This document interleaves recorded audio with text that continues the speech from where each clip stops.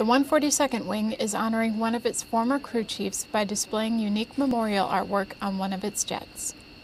The artwork was put on Aircraft 151 in memory of Master Sergeant Marty Nance, who served at Portland Air National Guard Base for over 30 years before he passed away in early 2018. In June, the newly applied artwork was revealed to Marty's family and friends.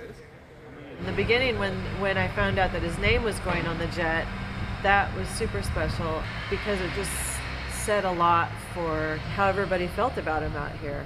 They picked 151 because it was his jet prior, and couldn't be a more fitting thing. Marty was known for his quiet knowledge, good nature, and artistic abilities both on and off the job.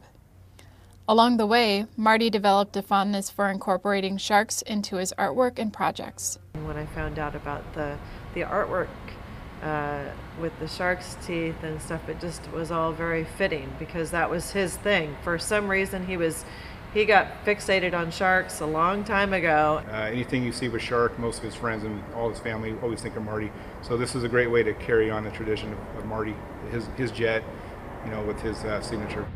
In 2004, the Widmer brothers sponsored the sled derby on Mount Hood, and Marty's brainchild was he got the team together to build a sled shark, and so we did, and that kind of fit with the whole thing. Marty and sharks went together like peanut butter and jelly. Those who were lucky enough to know Marty remember him for the positive impact he made in the lives of the people around him.